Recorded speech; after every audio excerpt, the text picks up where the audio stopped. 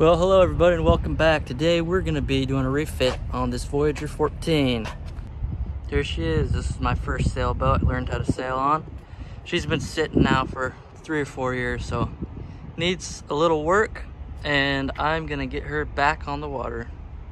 And just 1 second before this video gets going too far, for all you new watchers, go ahead, jump down, check out my other videos. I got tons of sailing videos, exploration, the big project, my Cal 34, my big sailboat that I rebuilt from the ground up. Go ahead, jump over there, subscribe, give me a thumbs up. I'd really appreciate it. Thank you. So first project is going to be our rudder. This boat has always lacked rudder authority. Really kind of sucked in that department. This rudder is totally a total loss. So we are going to fit this boat with a Hobie Cat 16 rudder I had laying around. So the only thing I'll have to do is move these mounts up about 2 inches. This thing will click right on there. I won't have to change anything. And it's gonna be totally sweet because it will flip up, lock up, a lot more rudder authority, way more hydrodynamic. All right, so I got the backing nuts taken off of this. So this bracket comes out. All right, so we had a little bit of a change of plans. Instead of moving this up here, we actually moved it down because I didn't want to, because I'd be losing like a big chunk of my rudder if I did that. And that would defeat the whole point of doing this project. So I moved it down. I gotta modify it so the tiller handle will come up from here and then straight over. So since I did it this way, I can't use this locking mechanism anymore. It isn't a big deal.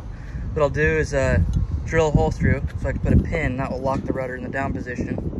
And then I'll pull it up, drill through that same hole, making another hole in the actual rudder itself. Then you can put the pin in and lock it up as well. All right, well, it's the next day.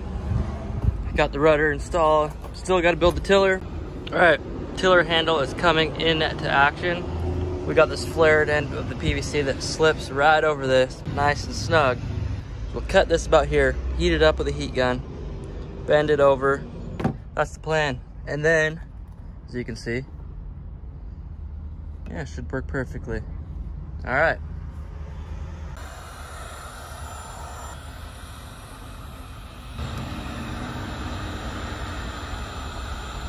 All right, so we're gonna let it cool like this, and then we're gonna move it down here so we start to get more consistent arch instead of just like a kink in it. So I ran into a little bit of a problem. I noticed that when the tiller was straight, the actual rudder was, turned a couple degrees. That's because of this arch, how this thing is made. So what I'm gonna do is take my grinder and kind of flatten this out and help straighten that tiller out.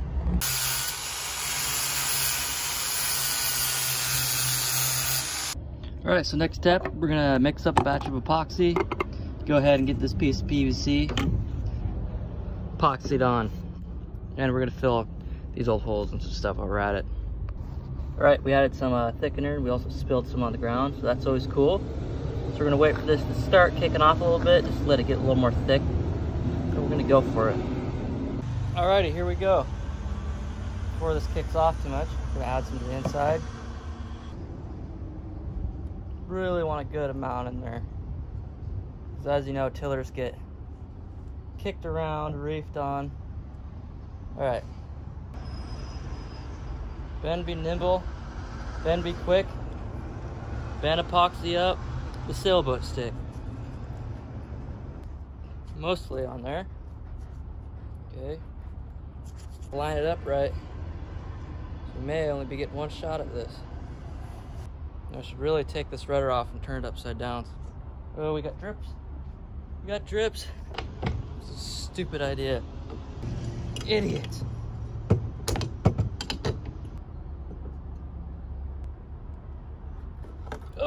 Oh my God.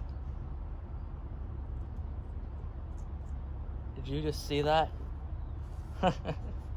At it, we're gonna fill these 2 holes with leftover. Can't really do it with the camera, so I'm gonna have to put it down, but you get the idea. All right, so it's been 24 hours. We gave epoxy some time to cure. Just need to sand it up a little bit. All right, it's time to clean up this messy resin.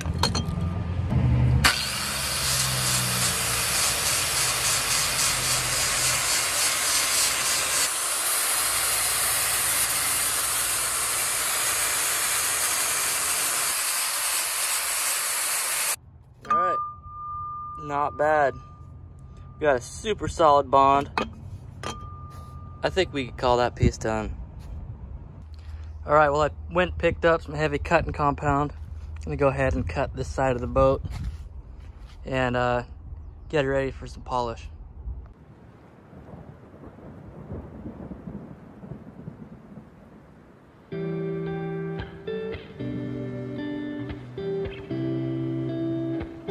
All right, well, I've reverted to wet sanding. The cutting compound just can't cut it.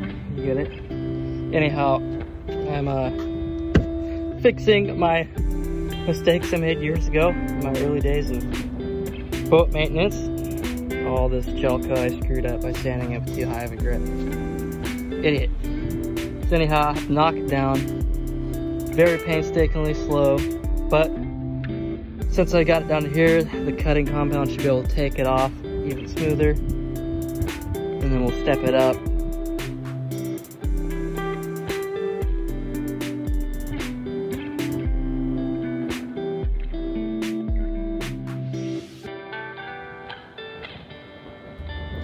All right, we started with 250 wet sanding. Now we jumped to 400 wet sanding, and then we're gonna jump up to 600. And then we're gonna hit it with the cut compound. All right, wet sanding is complete. I am done. I'm done wet sanding, that's a lot of work. All right, so I'm gonna wash the boat off, get all that gel coat off of it, and then we'll go to buffing.